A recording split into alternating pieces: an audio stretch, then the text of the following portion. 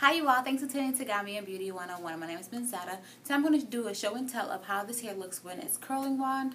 I used a 1-inch curling wand to achieve this waves, and the hair is holding up pretty well so far. This is a Teeyz hair, Cambodian straight. I have 24, 22, 20, and 18, and I have a 12-inch lace closure. And the hair is pretty long.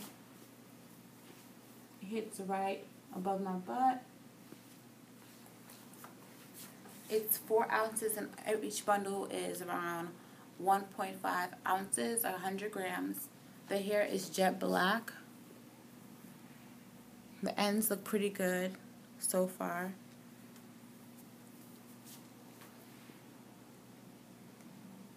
So stay tuned. I will do an update video on showing you how the hair is holding up, if it's tangling, shedding, or anything like that.